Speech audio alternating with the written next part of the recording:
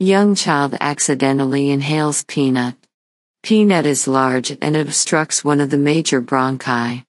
Obstructed part of lung will collapse. And we get nonexpanded lung.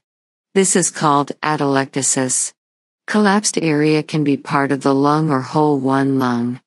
There are several mechanisms of atelectasis. Above-mentioned example is obstruction atelectasis, also called resorption atelectasis. Other examples of resorptive atelectasis are aspiration of a foreign body, chronic obstructive pulmonary disease, COPD, and postoperative atelectasis. Atelectasis develops in 90% of people undergoing general anesthesia for a surgical procedure. It is reversible process, but areas of atelectasis predispose for infection due to decreased mucociliary clearance. Another form of atelectasis is compression atelectasis. When fluid, air, blood, or tumor in the pleural space can compress the lung, contraction atelectasis, or scar atelectasis is due to fibrosis and scarring of the lung.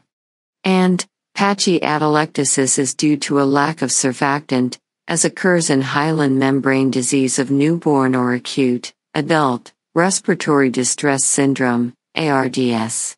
Signs and symptoms of atelectasis: cough, but not prominent; chest pain, not common; breathing difficulty, fast and shallow breathing; low oxygen saturation; pleural effusion, transudate type; cyanosis, late sign; increased heart rate.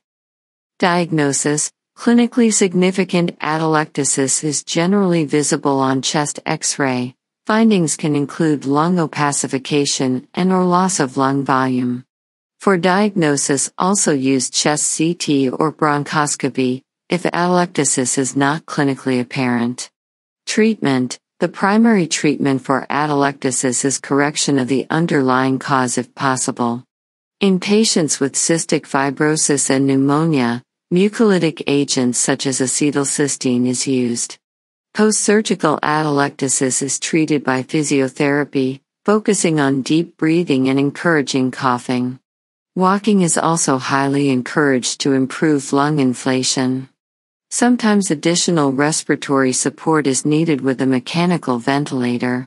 A blockage that cannot be removed by coughing or by suctioning the airways often can be removed by bronchoscopy. Antibiotics are given for an infection. Chronic atelectasis is often treated with antibiotics because infection is almost inevitable.